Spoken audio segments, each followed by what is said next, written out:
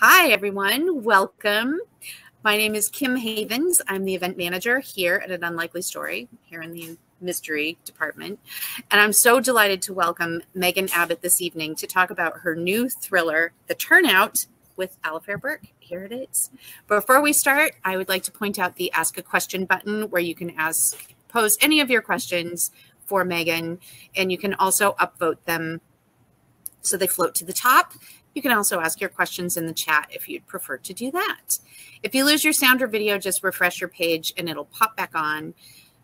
We are so lucky to have signed copies of The Turnout. So if you click on that green button at the bottom of your screen, you can purchase a copy and you will get a signed copy straight from us. Megan Abbott is the award-winning author of 10 novels, including Give Me Your Hand, You Will Know Me, The Fever, Dare Me, and The End of Everything. She received her PhD in literature from New York University. Her writing has appeared in the New York Times, the Wall Street Journal, the Los Angeles Times Magazine, The Guardian, and The Believer. She is the co-creator and executive producer of USA's adaptation of Dare Me and was a staff writer on HBO's David Simon show, The Deuce. Megan Abbott joins us from where she lives in New York City. Joining Megan this evening is Alafair Burke, a New York Times bestselling author whose most recent novels include The Wife and the Ex, which was nominated for the Edgar Award for Best Novel. She also co-authors the bestselling Under Suspicion series with the incomparable Mary Higgins Clark.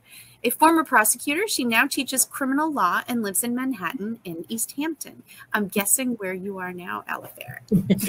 The Turnout is full of gasp-inducing plot twists, and 2 days ago on its book birthday, it was announced that it was chosen by Jenna Bush Hager for her August Read with Jenna. Congratulations, Megan! Woohoo! The Turnout is best described, I will paraphrase our bookseller Bill for his staff pick. He put it best. Megan Abbott has always been expert at diving into the darkest parts of women's souls, but The Turnout, her newest novel, is on a whole new level. The Turnout is easily Megan Abbott's best book, a work of fiction on par with the best of Patricia Highsmith or Shirley Jackson. I fully concur. So without further ado, it is my great pleasure to welcome Megan Abbott and Alafair Burke. Let's see. Yay! Welcome, welcome. There she is. Hi. Nice to see you, my friend. And looks like there are some friends in the comments section already. So good to see you all tonight. We are toasting my friend, the very talented Megan Abbott. And she told me not to be ashamed of my Cosmo because we're all just drinking what makes us happy these days. So, going back to the 90s.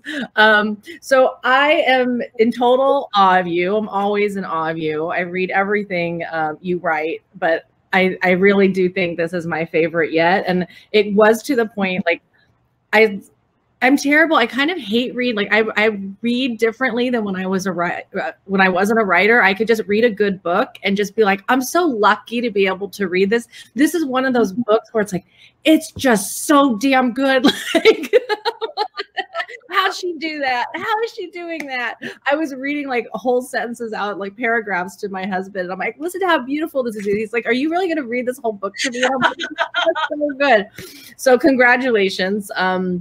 And, you know, it really got me thinking, like, I've loved all your recent books, but it just seems like you are staking out this unmistakably, like, Megan Abbott's ground. Like, it's like certain people have a certain kind of thing that they, you know, I'll think of a book idea and be like, oh, that would be a really good Curtis Setterfield novel. Like, you know exactly, like, what she would, you know, not what she would do with it, but be like, that's her terrain, you know. And I feel like you've kind of staked out this terrain that, of kind of these hyper competitive spaces and placing women in them and kind of exploring femininity, but in these really competitive cutthroat arenas. So you did that with, you know, cheerleading and gymnastics and Dare Me, and then science with You Will Know Me, and now we're with ballet.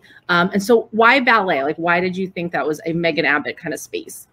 you know, in many ways, I might have done that first. I always wanted to set. I mean, it's so intoxicating, the ballet world. I think it holds for a lot of girls and women. It holds this little sort of special, you know, sort of glamorous image in our head. But so I always sort of thought I wanted to write something in that. But then there was like Black Swan, and it was sort of in the culture for a while, and I didn't know if I had anything to contribute to it. But then I sort of had a different angle on it. Then it was sort of, I couldn't have a way in other words. What am I going to do there? But then I just sort of weirdly inspired by a completely different thing, which was the Dirty John podcast. Oh, so good. Yes, was so good. And there, I was really sort of fascinated by the response. Those of you who don't remember, it was this sort of, it was, I guess, a sort of viral podcast hit, but it was about a real true crime, about a serial sort of con artist who would romance women and steal from them and do really bad things. He was a really bad guy. But the response in the comments for the podcast were very angry by women about the women who fell for him. It was very, like, really, how could you be so stupid? All the red flags were there, which is something, you know, we experience this a lot if you read true crime or at all. That is not an unfamiliar dynamic, but it was so virulent, and I got really interested in what it would be like if I looked at sort of, in this case, a pair of sisters who, you know, would sort of take these, one of them is sort of very judgmental of the other's romantic choice and other choices, and then I thought, oh, they could run a ballet school. So I mean, that's the sort of Frankenstein truth, isn't it, of writing so many novels? Is there's different things you're interested in, and you're trying to see if they could go together. Yeah, well, you know, I like to write about sisters too. There's something about a friend relationship where it's like frenemy, competitive. You bring out the best and worst in each other, but I think that's heightened even when it's siblings. So who are these two siblings, and how are they different? Yeah, so it's Dara and Marie, and you know, they essentially were sort of raised each other because they had a rather calamitous childhood, as is revealed in the book. And it's always interested in those kind of families too, where the siblings sort of seek everything. They get everything from the other because their parents can't really deliver. They've got their own stuff going on. So Dara is the older one and is definitely the more authoritative one. And Marie, and this is also, you know, how you get cast in roles in your family. I know we've talked about this. And you know, Dara's role is the one who says no and sets boundaries, and Marie, who's her younger sister, is the sort of wild child who sort of needs to be taken care of and contained, and she can't take care of herself, and sort of, you know, that kind of conflict. And they now run this ballet school together that they inherited from their mother. So they're not only intensely close sisters, but they also are business partners. So I figured it would be a way to sort of have all this stuff just keep bubbling up, and then bring an outsider in to really shake things up. Yeah, and so the outsider. Well, I want to stop and talk some before I introduce the outsider, because I feel like the physicality of this book, like. You have a PhD in literature. I don't. I'm very literal. I'm a lawyer. But I'm like, I feel like if I had a PhD in literature, there's a lot of symbolism in this book. And a lot of it has to do with the way their physical bodies are described and the way they use their bodies. So I feel like when you introduce that outsider, the juxtaposition of just like the way you describe the way he moves and his size and the space that he fills is so different from like these graceful, thin, light people, and the way they're using their bodies. So is that an intention? So talk about, I felt like Dare Me and this book, an obvious similarity is talking about the lengths girls particularly, will do to their bodies, right? And for their craft. How did you learn all that about ballet? I'm kind of all over the place, but I was reading this. I'm like, how does she know all these words that I can't pronounce? Like, it did take a lot of research, because I thought I was you know, I like to go to the ballet. I think it's so beautiful, but I didn't really know. I really you know, I read a lot, I watched a lot, I watched endless hours of, because you can see rehearsals of studios on YouTube. I mean, we have this eagle eye into the private spaces of a lot of professions now that we never did before. But I sort of really tried to get the inside stuff, by which I don't mean inside dirt, though that's always interesting, but like really what it feels like to be doing these things for your body, what it really feels like for to sort of take these beautiful point shoes and need to sort of mold them to be a second skin on your foot. Like all that visceral detail is just really the whole reason I write anything. I just get really into it, and I don't think about the sort of metaphorical connotations when I'm writing. It's only after, when I have to sort of explain what I was doing, or someone explains it to me. Oh, that's what my book's about. Do you sort of turn off certain parts of your brain when you're writing, right? Otherwise you'd be, I mean, there's parts we have to be mechanical about to sort of nail a crime story, but there are parts of it, right, that sort of sneak up on you. And I think that's the way it was for me.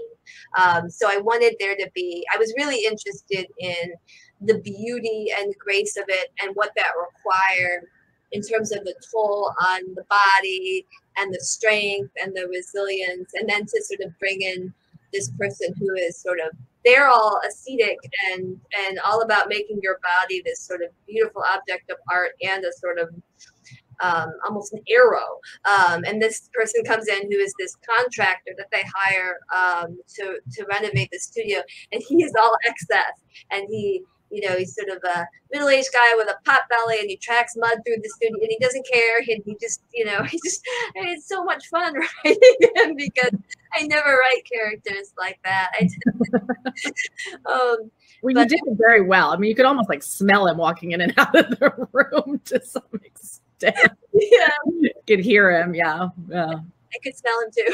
Yeah. Like the floor was moving, like when he would walk through, right? Like it's like that kind of presence. So but this isn't even a question. It's just yet another compliment. I wanted to know how you knew all about the ballet, because it came across, you wrote about it as if it were something you knew organically, that it was just something, you know. I mean, maybe it's just me justifying being lazy and not learning about anything new. I don't love to do research, but one of the reasons is why sometimes I feel like a book like will reach this halt, like something's going really great and you're into the character and you're into the setting, you're into the voice, and it's almost like the writer had spent a ton of time on research and then tells you for 2 pages what they learned at the library, or like, you know, I called up an expert and this is what they told me, and you see their notes on the page, and it just didn't, I felt like I was being exposed to ballet in the book without you telling me about it. I mean, it's what they say, right? But it show don't tell, but like you really didn't write about it like you were a ballerina. I'm like, maybe Megan's a secret ballerina and I don't know about this.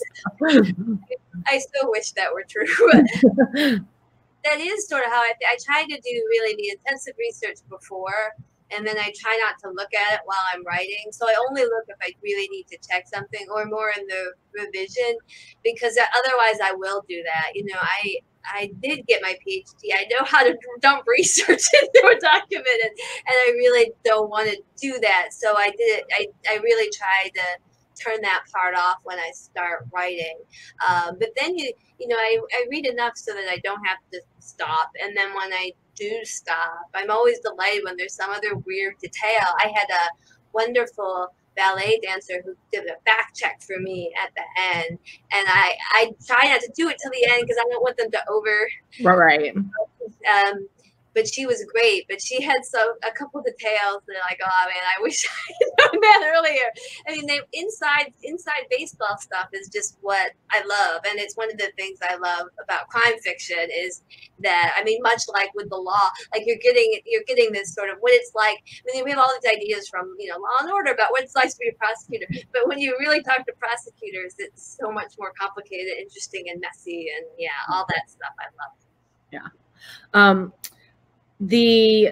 One more ballet question. So the Nutcracker, I don't know the Nutcracker very well, but it has to have been an intentional choice. So in the book, kind of everything that they're going through, this interloper, all of these problems with the studio, which I want to talk to you about that too. Like you and I are all about real estate and construction, and I could feel your energy about that on the page.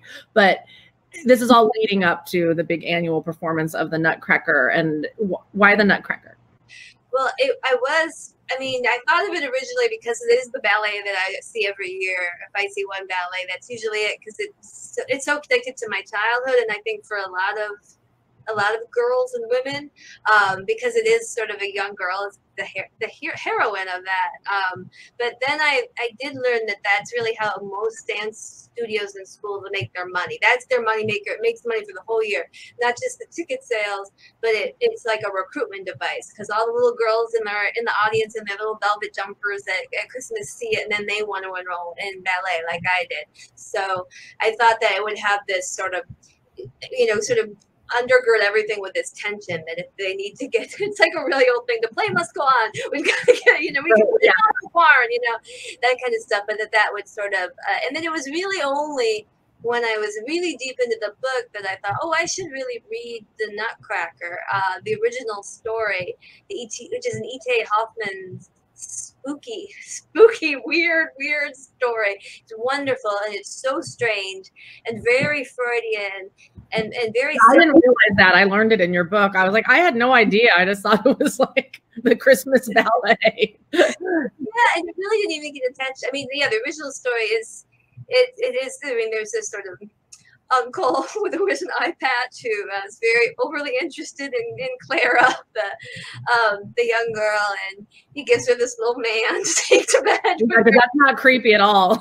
Here's this weird little doll for you. And she's very attached to it, and she can't go to sleep without the doll. And then embarks on this fantasy. But it was so interesting to me how it had been sanitized, but it's still really in there. I mean, when you go see it, there is this sort of darkness that's true of all fairy tales. It's always undergirding it. It always feels like the stakes are really high in fairy tales.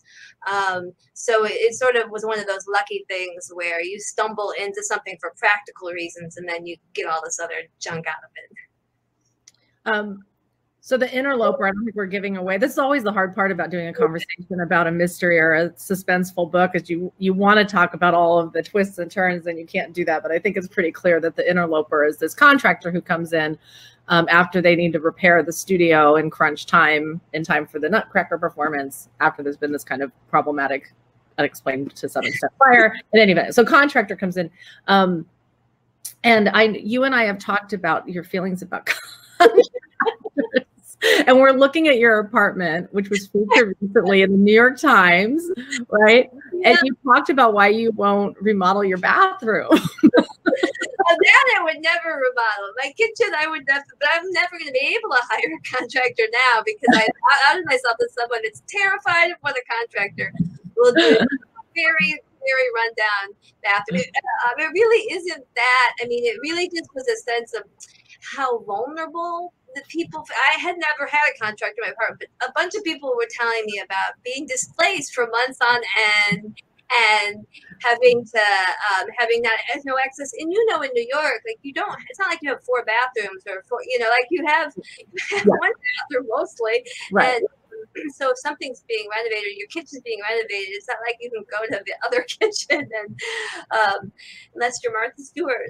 So not only are you vulnerable in that your home is sort of no longer this sort of sanctuary for this amount of time, but also I feel like I wouldn't know anything about what they were doing. Whatever they would tell me, I would say, sure, that sounds great, which is what I do now when repair people help me. And it felt like one of those things, like a good plumber or a good mechanic. Like when you get one, you want to hold on to, and a good hairdresser for that matter. You're so vulnerable in that position.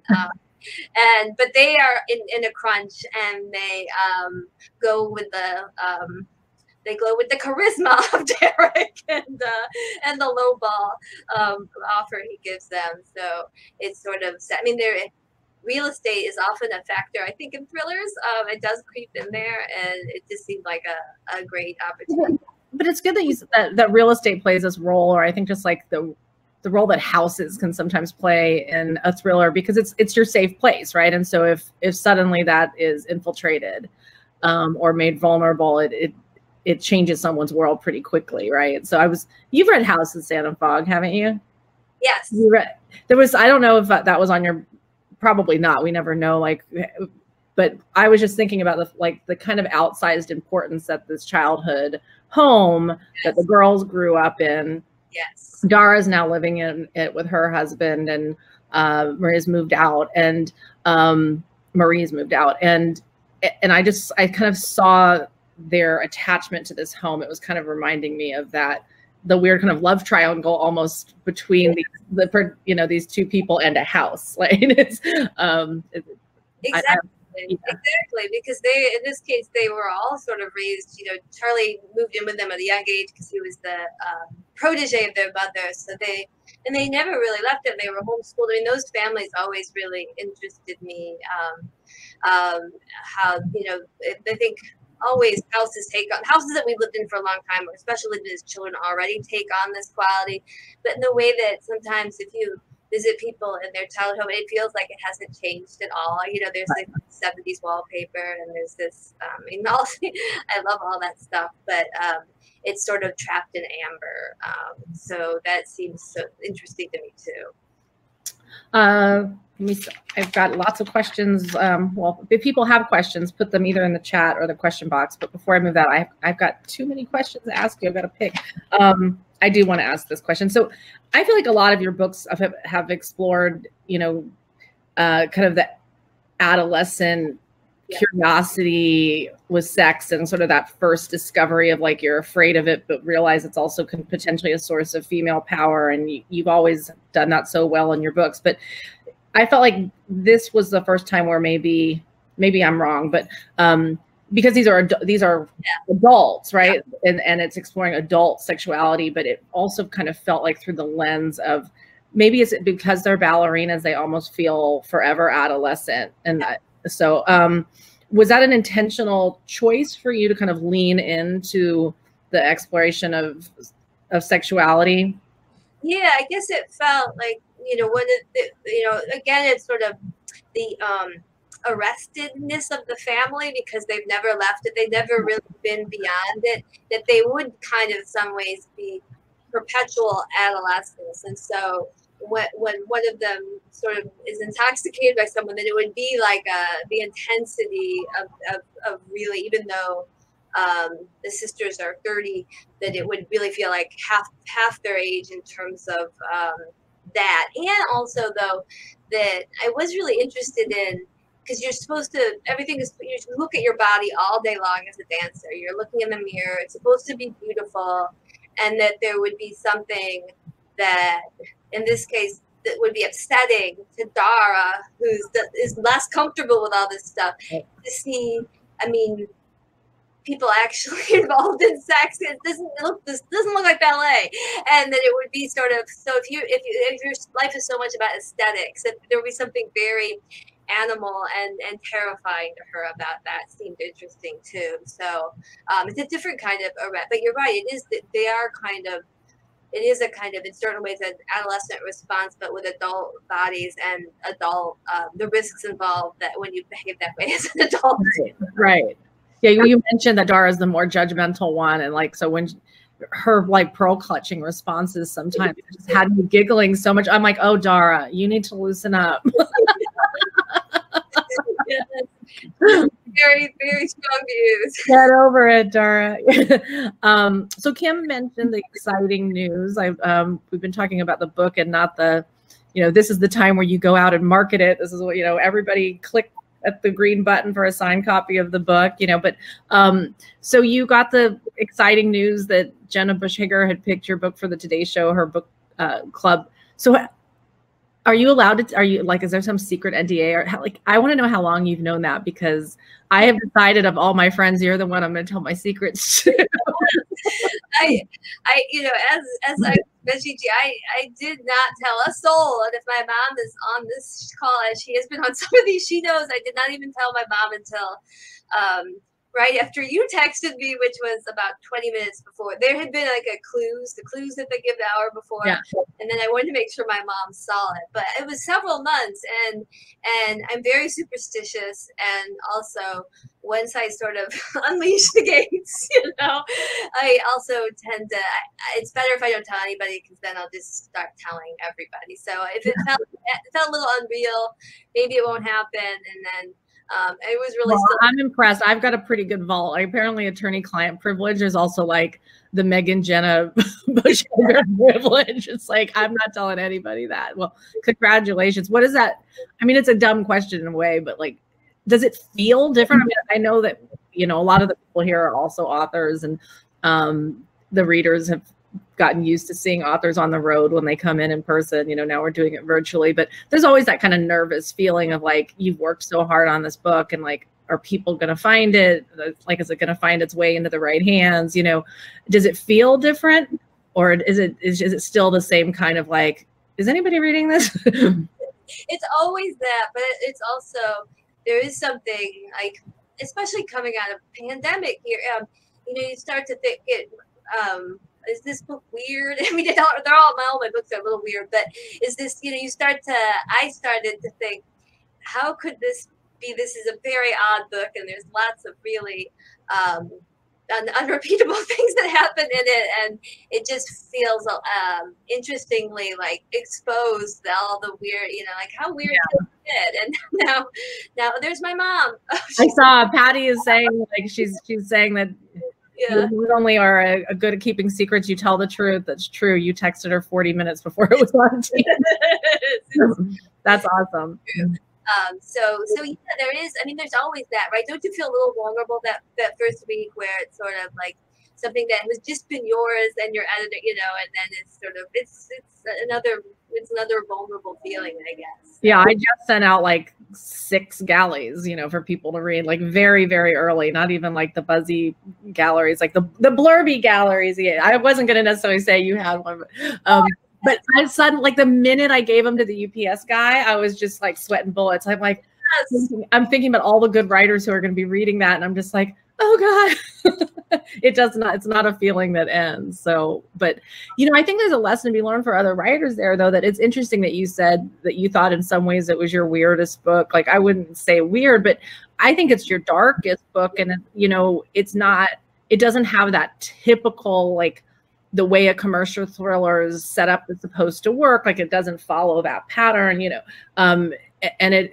is just like really enticing, and you don't necessarily know like why yet. You're just like, I just want to keep reading this, as opposed to like, here's the hook on page 5, and I just think there's a lesson to be learned there, that to the extent sometimes we have people in our ears saying, if you want these kinds of things, you need to write this kind of book. And you're saying, like, even as you were writing it, you're like, is this book too weird? Is it too dark? Like, there's a lot of things happening in that book that maybe people who watch the Today Show might get a little upset about. And this is when it happens, right? Like, that's the book. Yeah. We as a culture perhaps have shifted that the last year and a half or 4 years, or however you want to time it. But it's also, there was another kind of other vulnerability. It also, weirdly though, I do think it's dark. There are darker points than any other books. It actually, and this isn't a spoiler, but it has one of my happier endings by far, and that felt strange too. That I was sort of, wait, how did this happen? So there is that part. I mean, I knew the ending of the plot, but you know how you really write the last few pages and how they feel. I never know how that's gonna go, and so yeah, that's one of the questions I think Leslie had asked in the audience questions. So do you often know the ending ahead of time? And did you know with this book? And like, do you ever surprise yourself while you're reading? Like, oh, apparently this is going to happen. Yeah. Yes. I did know the main plot. There were a lot of turns that I had to know, or I wouldn't be able to, as you know, set them up appropriately and do some diversions. But there were still some surprises for me usually, and I would be curious to see what it is for you. It's usually the characters that surprise me, because you can't look at them early on, right? And then they'll do something that you don't expect. And in this case, there were some things that Dara did that I did not expect at all. So, and then some other characters too. So yeah, so that's the fun part for me, really. Is that right? That being surprised as you're writing. The hard part is when I always have a hard time articulating this, but for me, like my characters have to match my plot. It's like the plot shouldn't really make sense if it's with different people, and the people as I've created them, the plot should make all the sense, if that makes sense.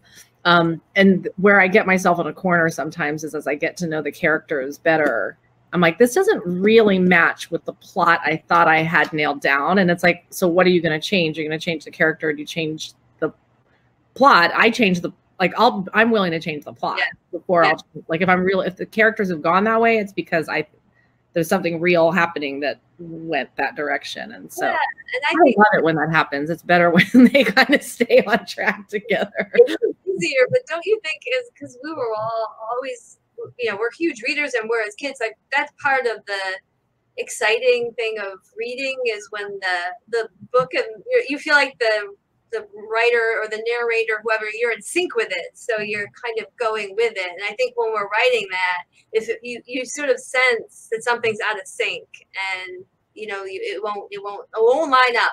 I often have tossed out characters that didn't belong in that book, my secondary characters, for the same reason.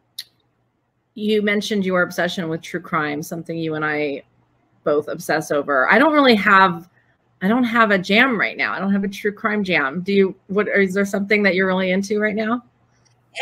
Not that you have lots of spare time when you're.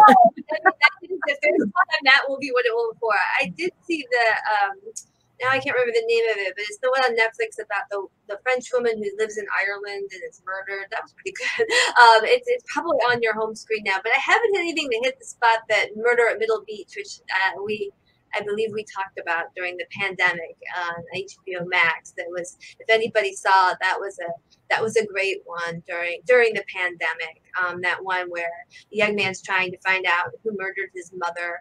Oh, you know what? I never watched that. Oh my gosh! I have it in my text, like under. It's just like a text to myself, like watch this on TV, but I didn't know who told me it was to be. Yes, it was probably me. Going back up to the top of the list. Okay. Galen and I were obsessed with it, but it's during that Zoom, I had texted it to myself, didn't say who told me. So this is the weird text emails we have to ourselves when you're a true crime aficionado, because it's sort of watch the Ripper documentary, or just like random notes you send to yourself, like about dark things you're supposed to watch.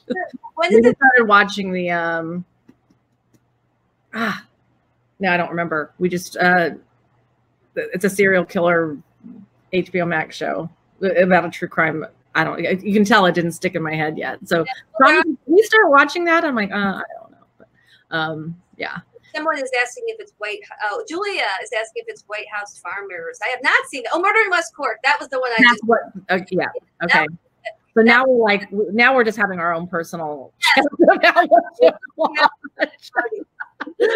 I'm putting a note to myself. I also your TV stuff. I don't know how you do everything you do. Well, one, during the pandemic, while I would sleep till 11 o'clock until Cuomo was ready to tell me the numbers, like oops, I just said Cuomo. When the government was going to tell us the numbers, you were up like walking in the morning and being productive. And have you been able to work on your TV projects during all this, or is? I have to. Just because the timing is sort of. I mean, it's been this week. I have not.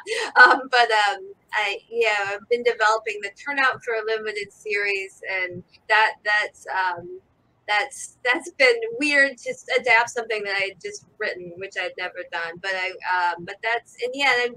working on a project with George Pelecanos based on a John D. MacDonald novel. Oh, how fun! Yeah, so that's at HBO, so that should be fun. And then I'm doing working on my first feature script with Scott Frank, who made Queen's Gambit, and it's based on Nabokov's novel Laughter in the Dark, which is his most noirish. It's his most crime book. So I just don't know how you have time to do all of this. Are we still going to be able to go have drinks, or is Megan just gone? It's they're all at different stages, and development lasts forever, and so you never really know if any of them are gonna hit. So it was just, I don't know, it's like a different version of the same thing you were talking about, pandemic. I was so anxious, I just said yes to everything because felt like it would be like a sign that the world would continue to go on if if I had these things to do. So now I'm stuck with them. So Aaron's asking, Aaron Alford is asking do you know if there's going to be another season of Dare Me, or do you have thoughts on that? It's real. No, I mean, I can't imagine that there could be now because it's very hard to get everybody back. And it was on USA Network, and USA no longer does scripted shows, so it became part of this Peacock merger, and then, yeah, it was a very sort of complicated streaming wars moment. But there is this sort of move now. I think a lot of them are making this bubble where it seems to be all limited series. No one's sure anyone's going to be able to remember to come back to the show because there's just such a peak TV. Right. It's just a strange moment. I mean, I think in many ways, limited series are better. Novels fit more neatly into them. So. Yeah, and then close it up. Yeah, it's interesting because I won't name certain shows, but like a really successful, what was clearly supposed to be a limited series show, it's like they'll be like, maybe we should leave the door open for a season 2, and sometimes it leads to like not the most satisfying ending, and then you go to season 2 and it's like, what is left for these people to, like, we thought we kind of know their story, like, yes, what's going to be their next arc. Julia Dahl was, hi Julia, are you writing your next book? And everybody hates being, it's like, I just gave you this one. Be grateful. I have started it, and I'm so actually finally got some momentum on it before I stumbled into hot back summer, and yeah. anyway, no, I've not had a hot back summer, but I have started something. It's very early days, but I'm glad because novel writing was really hard for me during the quarantine. So scripts were a little easier. They're much faster and they're collaborative. So it wasn't sort of, I know we've talked about this stuff on our quarantine Zooms, that like being down in the mine shaft of a novel was pretty hard when the world was falling apart. Yeah, it wasn't fun. And well, I don't want to go back into that dark well right now. Hopefully it's not going to go back there. But did you have, so I mentioned one of my Cosmos were like my Cosmos and jigsaw puzzles. What were you doing with yourself when we were all locked inside? It was a lot of both of those, and it was the longest time I've had where I got like deep reading in again, and that was a gift to return to. I grew up where you'd read a book in 2 days, and somehow the busyness of life, I still always have a book going, but I got that deep where I could really like get heavily into something, and I have a book club with my friend Jack, and so we read all 3 volumes of Orson Welles' biography. We just finished the Tennessee Williams biography, so we read these really big books, and that was a big help. And of course, outdoor drinking was a big activity for me because it was. So how dedicated were you to that? Because I bought a wearable sleeping bag, and you were the that's. I did not quite go that far, but I did bring a portable space heater once. So. Okay, so yeah, you were one of the people going out even when it was below freezing. Yeah, I think our record was we went out when it was 20 degrees one time, but Michael Corrida, who some of you probably know, he was in Maine at the time, so even colder than in New York, and he was the expert on outdoor heaters, and he would send me all of his shopping tips.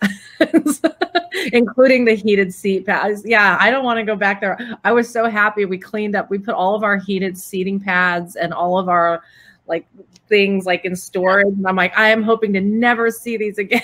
Yes, I think that's a good superstition. They don't have them around, and they anything.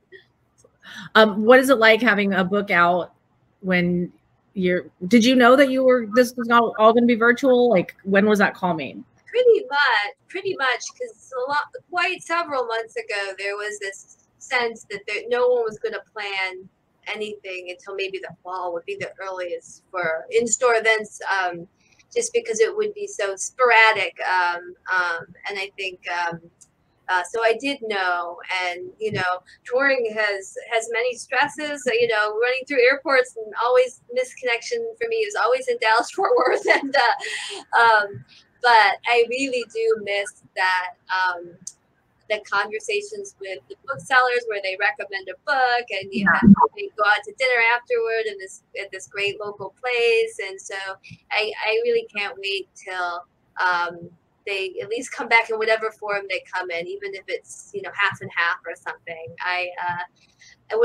did visit Books Are Magic here in New York the other day to sign some stock, and they weren't even open yet, and they really had to kick me out. You're like, don't make me leave. I want to be here. Well, I will say, not to make promises to anybody, but I very apologetically contacted my publisher's people and just said, look, I know you can't predict the future, but if you had to guess, what does January look like when my book comes out?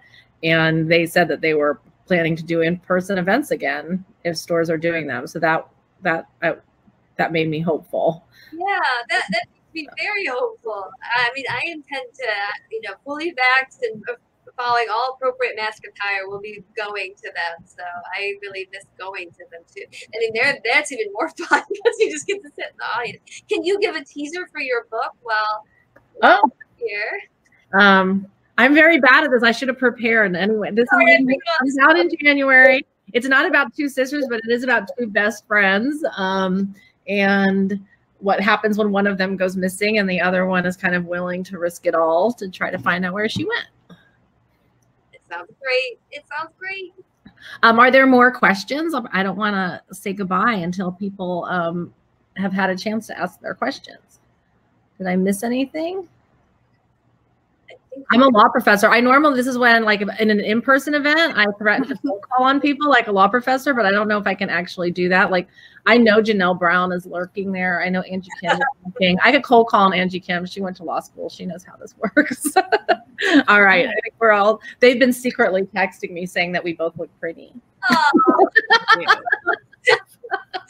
If you saw my eyes wandering, I'm like, don't text me. I'm doing something right now. That's because we're all missing VoucherCon. For those who might not know, is the annual crime mystery convention, which is canceled pretty recent, just a few days ago for this year. So I think it seemed like a great idea to have it in New Orleans until that turned out not to have worked out for us. So yeah, that was very, very sad. Next year it will be a bacchanalia. Yeah, I think we've got one more. Oh yeah, Leslie's asking, are we plotters or pantsers? Oh, so, eternal question. Do you plot in advance or do you shoot by the, go by the seat of your pants? I'm still in the middle. I think you are too, right? A little bit in the middle. I'm more of a pantser, though, I would say. Yeah, well, that's so interesting because I think your books are there's so much architecture to it. Do you revise a lot to get that? Or? Okay. Yeah, I know. I'm a little plot obsessed. My father tells me I'll be worried about something that I'm not sure the pacing's right. Like I feel like I'm missing something here, and he's like, plots for amateurs. I love good enough writer. Nobody cares what's happening. I'm like, I care deeply what's happening. And the structure, I think it's that part of my brain. I'm very literal. I love puzzles. You want it to feel like all the pieces tumble the right way. So I obsess over it a little bit, but it does sometimes take, I sometimes have to work backwards. Yeah, and I have done that too. Even with the most orchestrated of plans, I feel like things don't land as you want. But that's also what editors are for. God bless them. Well, it's funny. So I'm sure it's like a writing room is the same as this. So you can't really wing it in a writer's room because you're thinking everything out together, right? And then parsing things out.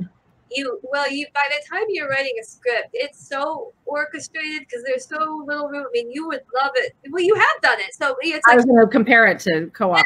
So it's like structure is everything in it. So you have that beach in a room, you know, with one series. Pilots are sort of special because they're sort of halfway between, you know, but in a series, you know, everything is plotted out, and then you have a beat sheet, which is everything that has to happen in it, or an outline, and then it does make it really easy to sit down because you have it mapped. That doesn't always, you always end up making changes, but it does take away some of that anxiety. But there's also really no room for anything instinctual. Yeah, so when Mary Higgins Clark and I started writing together, neither one of us had really done that before. She did with her daughter, but you know, she and her daughter would literally sit next to each other and write together. And I assumed she didn't want me to move into her house, so we weren't going to do that. And she was a pantser and I was a pantser, and I'm like, we can't both be just making stuff up, you know, like while we're emailing back and forth. So we actually had to sit down and like come up with the whole thing before we started writing. And it's like, this is a really sane way to work. And like, I've been trying to do it on my own, and I always pull the cord, and I'm like, no, I'm just going to start writing. I mean, there's the pleasure element. It does feel like it strips it away. So I mean, I think it was always some degree of balance, but I do side with the muse descending, which is really just, you know, our own unconscious coming forward and demanding to be heard.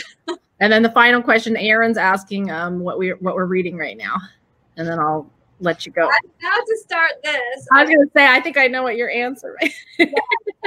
I do want to do a big shout out to our friend Jonathan Santlofer, whose wonderful new book, The Last Mona Lisa, comes out in just 2 weeks, I think. And it's great. It's about a very famous art theft, where perhaps the title hints at what the work of art is, but it's great. And that comes out just in a couple weeks. How about you? Well, I just finished this. Before that, I finished Karen Slaughter's book, and I'm reading Samantha Downing's new book right now. And I just finished Tamron Hall the TV Tamron Hall has a debut novel coming out. So I just in the fall, and I just finished that. Amazing. I knew she had a book coming out, but I didn't realize it was fiction. Yeah. It's really good. It's a Chicago. It's kind of a TV crime beat journalist who kind of gets personally connected to the family of a victim in a serial killer case. But I mean, she obviously knows the behind the scenes TV journalism thing, and it's good. Yeah. And I think it's supposed to be the start of a series. And I love series. Like, I feel like no one does series. Like, I want a good female series. Yeah. No, I've gotten very nostalgic for them because there used to be so many. So. Yeah. Congratulations. Congratulations. Thank you so much for doing this, and thank everyone for coming. Thank you all so much. And I don't. Yes. Thank you. I had to come on screen and thank you both. I'm such. And everybody should get this wonderful book. It's so good. I promise. Yes. You. And you get it. Just click that button so you get it from the store. Yes. Not go pre-order from some other place, or mail order it from somewhere else. Get it from the place that brought us there. Everywhere. Yes. And thank you so much, Alafair. Oh, of course. Thank you for having me. I appreciate you, Megan. I hope we get to your store, both of us, on our tours. Anytime. January, Alafair will be in person. Yes, as I know, we would love to marble, but excellent. Thank you so much. Everyone, have a good night. Bye, everybody. Goodbye.